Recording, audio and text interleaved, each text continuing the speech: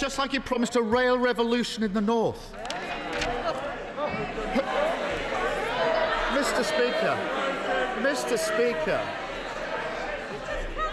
who knows if he'll make it to the next election? But if he does, how does he expect anyone to take him and his promises seriously?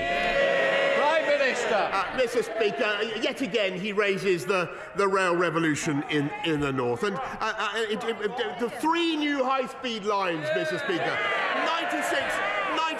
96 billion pounds.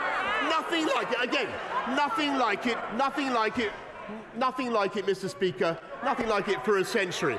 And just for the advantage of what I didn't even know this. I was in a state of complete innocence about this last week, Mr. Speaker. But it turns out that the right honourable gentleman actually campaigned against HS2 altogether.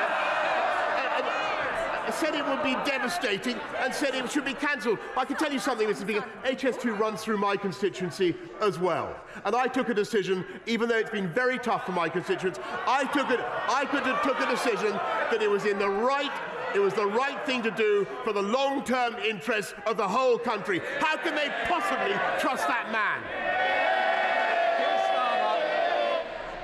Mr. Speaker, I think he's lost his place in his notes again.